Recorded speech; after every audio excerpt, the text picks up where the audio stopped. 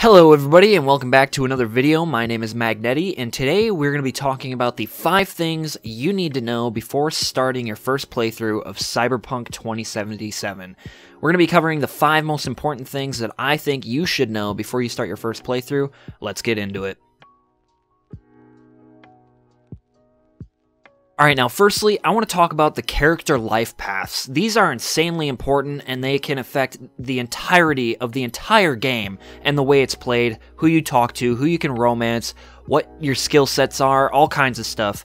But firstly, I want to mention the 3 different paths you can take, which are Nomad, Street Kid, and Corpo, or Corporate Path. Now, the exact things that the character life paths can affect aren't exactly known yet, as the game hasn't quite launched at the recording of this video. Hopefully it hasn't launched yet at the posting of this video either. But each life path drastically changes the way the game is played.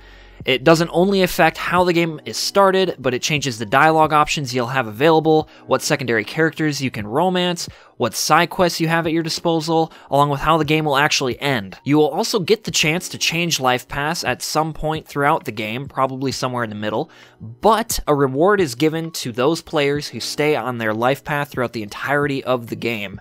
And like I said before, overall not much is known exactly to the effect of how your life path will affect the gameplay, other than what I've already mentioned, but in specific, not much is known. Alright, let's start out with the Nomad path. Choosing the Nomad path, you'll start out in the Badlands, which surround Night City. You'll have to work hard to earn your keep, and once you get into Night City, you're gonna have to work even harder, because living out in the Badlands does not provide you with a whole lot of moolah. Playing as a Nomad, you tend to have the feeling of an independent neutral, meaning when you interact with other characters and people throughout Night City, like street thugs or gangs or even corporate overlords, you kind of have more of a neutral dialogue selection, and you tend to just be more independent and freedom-willed, if that makes sense. Nomads also do not like the bullshit propaganda that the corpos put out, and you will likely start out with a skill set in equipment and vehicles, so any mechanic skills or weapons and other types of equipment you will have a better base knowledge in playing as a Nomad.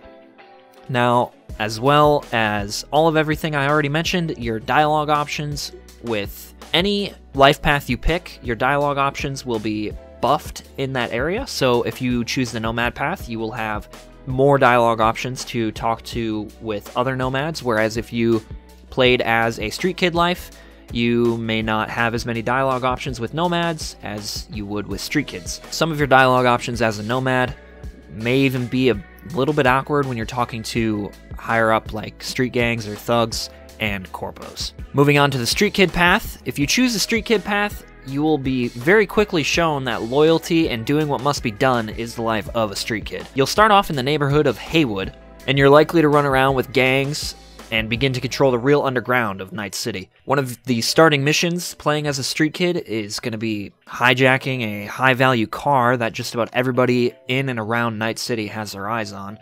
Not that specific vehicle, but that type of car engine. And like I said before, having grown up as a street kid, you have many more dialogue options and romance options when talking to gangs, thugs, and other members of the street. Your skill set will be focused in hacking and most likely weaponry. Your main enemy as a street kid is the corpos. Now, if you choose the corpo or the corporate life path, which is probably the life path I'm going to pick, and I think you might agree with me after I read this description of it, but anyways, getting into it, choosing the corpo life path will sit you down right in the middle of climbing the Araska corporate ladder in the counterintelligence division. Now, Araska is one of the many conglomerate-sized corporations that now heavily outweigh any currently existing government, military, etc. Now, out of all the factions in Night City, the most gruesome to the people is the corporations. Now, what I mean by that is, it's a conglomerate corporation that is much more powerful than any government currently existing in Cyberpunk, and it's not a good look. They don't treat the people very well, and, propaganda bullshit, you know what I'm saying? Anyways, since you're a hard-at-work employee in the counterintelligence division of the Araska Corporation, you've learned to use information and intelligence to your will and can use the knowledge to manipulate conversation whenever it may be needed. Sometimes, even in different situations, not necessarily specific dialogue, you could use your corporate counterintelligence abilities to assist you in life in general. Eventually, if you take the corporal life path, you'll find yourself turning against Araska, which you used to call your home. Surprisingly, I don't know why the fuck you do that, but... Choosing the corporal life path obviously provides you with many more dialogue and romance options with other corpos, but the bad news is you have no experience in the real world of Night City, which is pretty much the majority of Night City, and, yeah, you're kind of fucked when it comes to, like, handling guns and stuff, but you're, like, super smart. I guess that's kind of why I want to pick this path, because I feel as though myself, as a smart person, and I have no experience with anything else. Anyways, not important.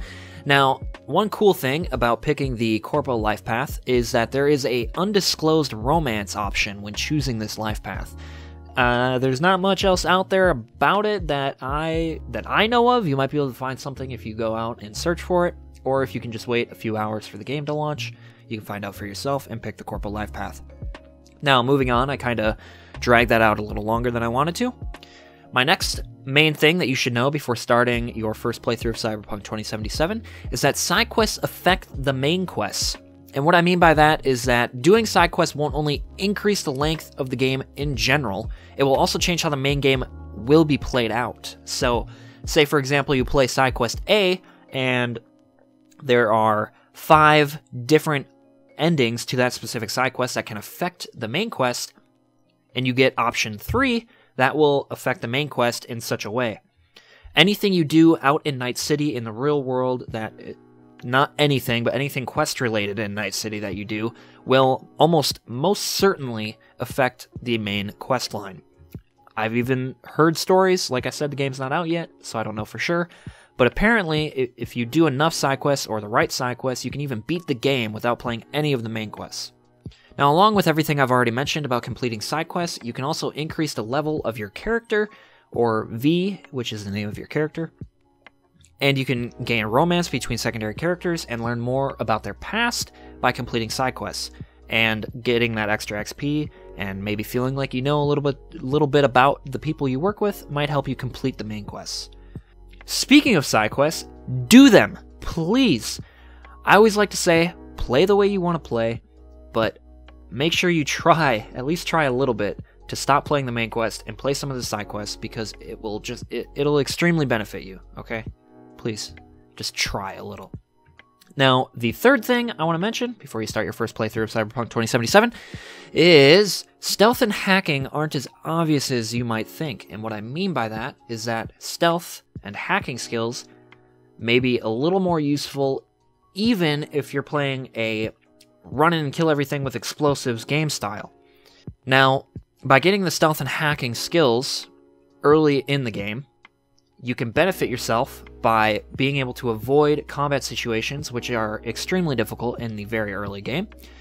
And by that, you can maybe, for example, if you go into the hacking skill, you could hack a camera to see around a corner, for example, or hack into somebody's cybernetics and kill them, or connect through to other people, etc., etc.